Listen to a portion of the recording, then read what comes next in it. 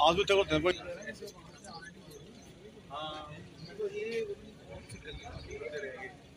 तब से पहुंचे ही नहीं है।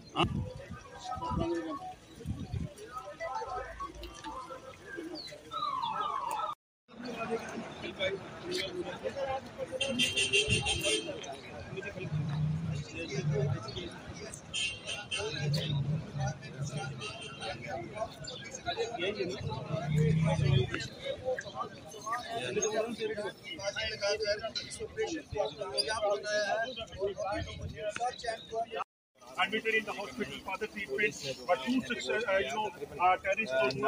पुलिस एहलकार जो जख्मी हुए हैं उन्हें जीएमसी जम्मू में इस वक्त जम्मू कश्मीर पुलिस एसओजी साथ में सीआरपीएफ के जवान हैं, इन्होंने यहाँ पर सर्च एंड कॉर्नर ऑपरेशन लगाया। एक वही जम्मू कश्मीर पुलिस की माने तो जो ये आतंकी थे, ये फिदाइन आतंकी थे, और साथ में साफ तौर पे कहा गया है ये फॉरेन एफटी थे, यानी कि फॉरेन टेररिस्ट थे। वही मैं आपको साफ तौर पे गाड़ी पर जो है ये हमला जो है आतंकवादियों की तरफ से किया गया, जो मॉर्निंग ड्यूटी के लिए सियासत गाड़ी एक बस जो है वो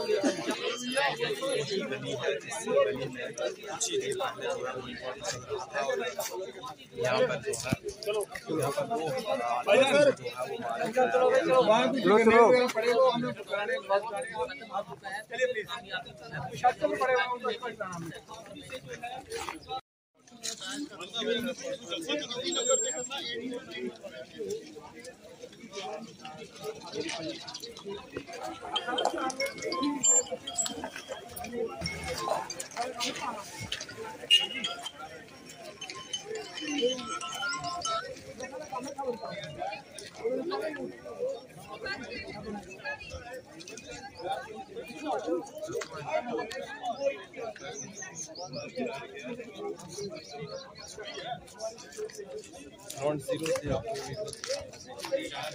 बिल्कुल वही जगह है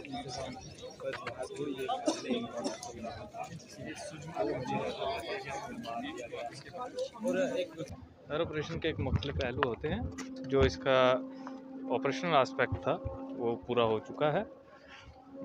2 terrorists have been eliminated so far। तो क्या विदेशी हैं, क्या असला बारूद मिला, इस बारे में कोई डिटेल दे सकते हैं? ऐसा हम प्रज्यूम कर रहे हैं कि शायद विदेशी। तो क्या असला गोरा काफ़ी अमाउंट में हमें आर्म्स एम्यूनिशंस मिले हैं, जिसमें UBGL और ग्रेनेड्स भी हैं in addition to AK rifles and magazines, जिनका इन्होंने भरपूर इस्तेमाल भी किया है। तो लगता है कहीं कोई फिदाइन अटैक जिस तरह से असला बारूद मिला है, ये तफ्तीश का मतलब मौजू है, लेकिन हम कोई भी चीज़ डिस्काउंट नहीं कर रहे।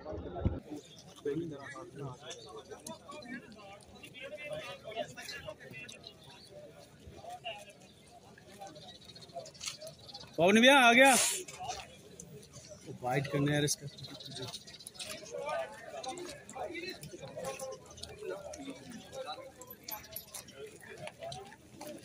तो तफ्तीश जारी है।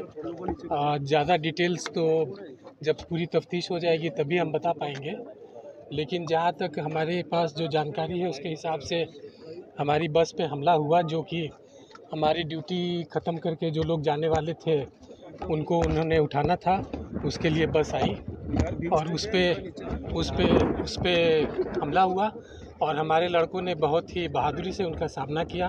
हमारे लड़कों ने रिटेलिएट किया, जिसकी वजह से जो शायद ये लगता है कि बहुत बड़ी आतंकी हमले की साजिश थी वो नाकाम हो पाई और हमारे एक ASI SP पटेल उनकी शहादत हो गई और हमारे एक कांस्टेबल थोड़ा ग्रीवस हर्ट हैं, विट्ठल, और बाकी लोगों को मामूली इंजरी आई है। सिन्हा साहब, ये माना जाए क्योंकि आप खुद ये कह रहे हैं कि बड़ा हमला पुलवामा जैसे हमले को रिपीट करना चाहते थे? अब ये अभी तो कहना बहुत जल्दबाजी होगी कि किस तरह का हमला था, क्या था, लेकिन CISF के लोगों ने बाकी सिक्योरिटी फोर्सेस के साथ मिलकर के जिस तरह से इसको नाकाम किया है वो शायद एक बहुत बड़े साजिश को अंत करने में कामयाब रही। वो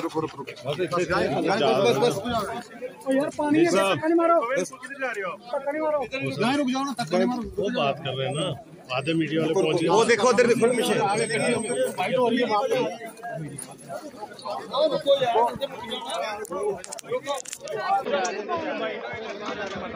ही आ रहे हैं।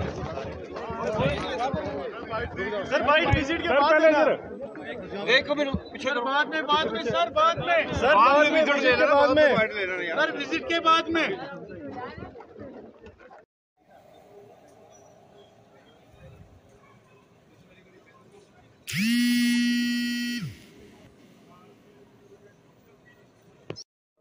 It looks like that it was a recent infiltration, and they had come with the mission of launching an attack.